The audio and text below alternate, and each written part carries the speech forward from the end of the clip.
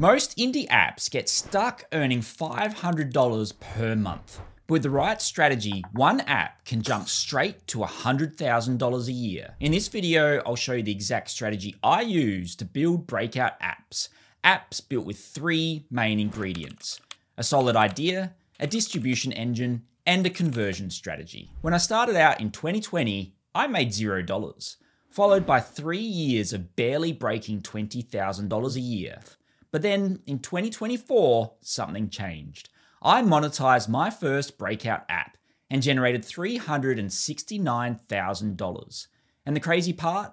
My revenue is still growing. This year, I've generated over $592,000 and reached $1 million in total App Store sales. It blows my mind. And when I look back, I can pinpoint the exact moment that everything changed. If you've been following my channel for long enough, you know my strategy has been to build apps. Lots of apps. And it turns out that's only half the picture. My apps were getting stuck at around about $500 a month. Sometimes, if I was lucky, they would reach $1,000 a month, but they just kind of stayed there. For years, I felt like I was doing something wrong. I saw all these other developers making tens of thousands of dollars from their apps and just couldn't understand how they were doing it. Maybe there's a secret, I don't know. Maybe they're just doing something I'm not. Or maybe they're just better at this than I am. Or maybe my strategy is simply to build lots of apps earning $500 a month and compound my earnings through sheer volume. But then something strange happened. One of my apps immediately generated over $20,000 a year within weeks of monetization. This is a breakout app, and it changed my entire perspective of what's even possible building apps. This was the exact moment I had a realization. The aim of indie app development isn't to over-optimize the small $500 a month apps. Even a 100% increase there only generates an extra $500 a month. It's a lot of effort for such a small gain. Instead, I wanted to focus on breakout apps. Get another breakout app in my portfolio and I could generate an additional $10,000 every month. What would you prefer? An extra $500 a month or an extra $10,000 a month? It's a no-brainer. So I said goodbye to incremental changes, no more price parity testing, no more paywall over-optimization, no more localization. They were a waste of time. I became hyper-focused on building my next breakout app, and it paid off. This month, my portfolio crossed a massive milestone, $1 million in total sales over the life of my indie app career, with over 80% of that revenue occurring after I focused on building breakout apps. So how do you actually build a breakout app? Turns out every app has the potential to be a breakout app, as long as you have these three important ingredients. You got to nail down a solid idea.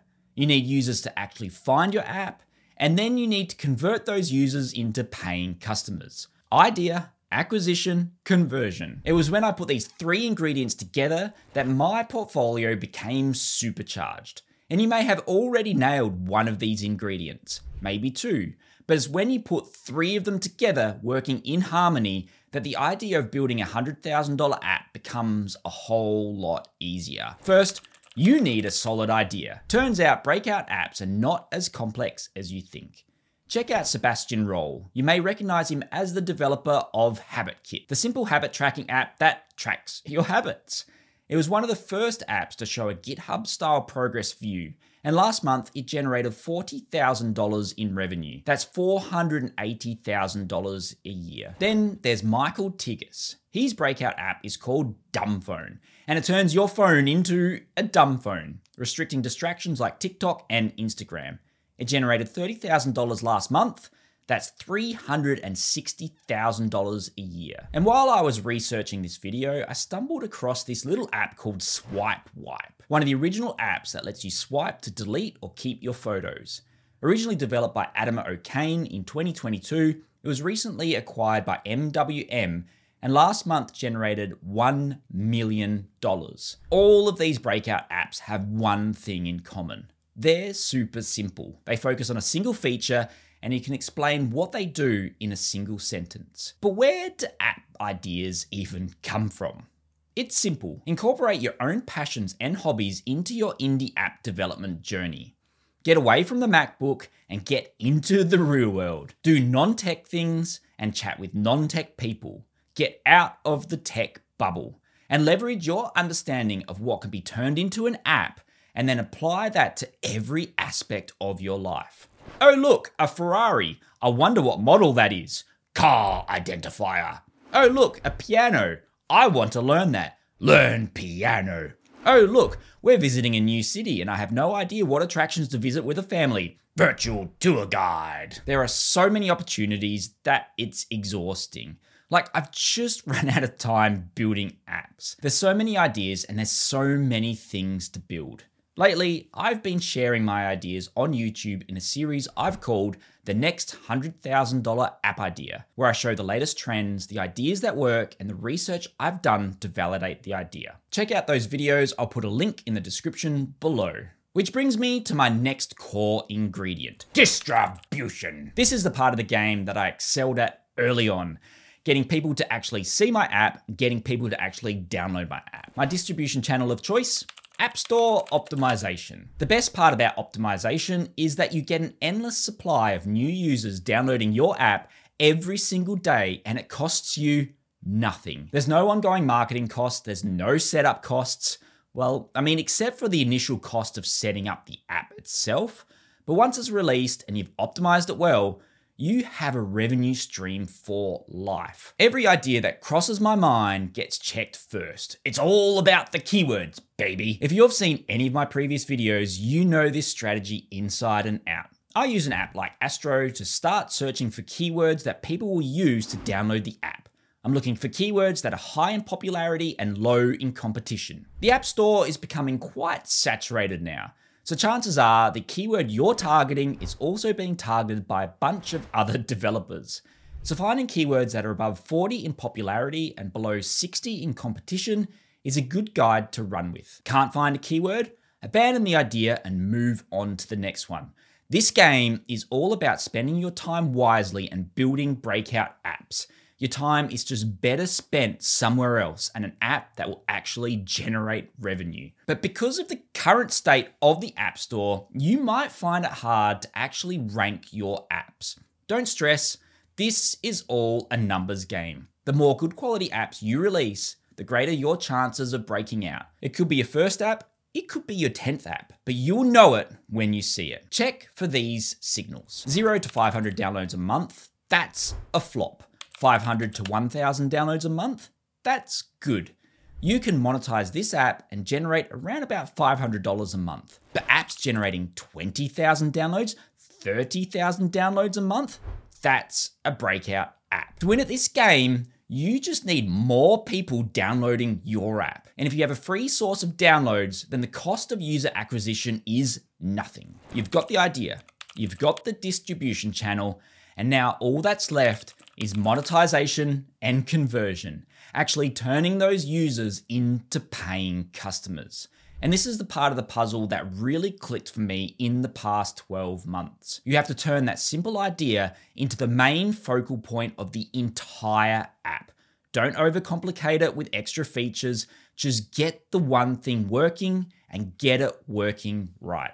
It has to be the first thing the user can do when they launch the app, and they need an instant result within moments. The benefit of an app versus a website is convenience.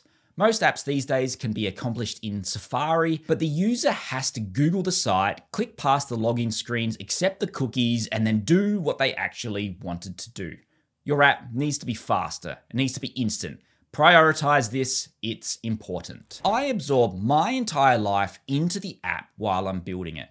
When I'm testing, I launch the app from the first screen, even if I'm testing a feature multiple steps in the app. This forces me to use the app over and over again, as a user would. And it's kind of like stress testing. And sometimes I'll realize the way things are built could be better. The flow could be improved. Then I use it in the real world. I show friends, I show family, I test it in places users would actually be using it. And I start to find some really interesting use cases or things I want to do with the app that are not apparent when I'm just sitting in front of a computer and coding. Use the app daily, use the app from the first screen.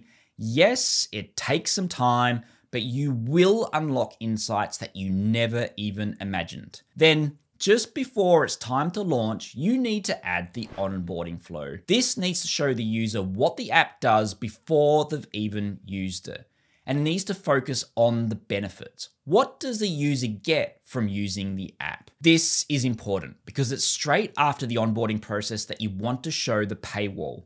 Over 70% of new trial signups will happen at this step, but only if you have successfully communicated what the app actually does and proven to the user that this is the app that they need. I've done a whole video series on onboarding and paywalls, and I'll put a link in the description below. And now you're ready to launch your brand new breakout focused app, but you gotta do the screenshots. And that's where most of the developers will fall flat. They spent all their energy getting their app onto the App Store, getting it through the approval process, and now they're completely burnt out and just can't be bothered with screenshots. But screenshots are the single most important part to the free user acquisition channel on your app on the App Store. This is your only real marketing you need to do, so do it. Get this wrong and you will have less users. Have less users and you can do all the optimization in the world. You can create the best app that's ever existed, but nobody's using it. So it's a waste of time. Focus on storytelling. Screenshots need to be dynamic, bold, impactful, and they need to be benefit driven. The strategy that works well for me is simple. A bold headline with a subtitle underneath. Save time shopping.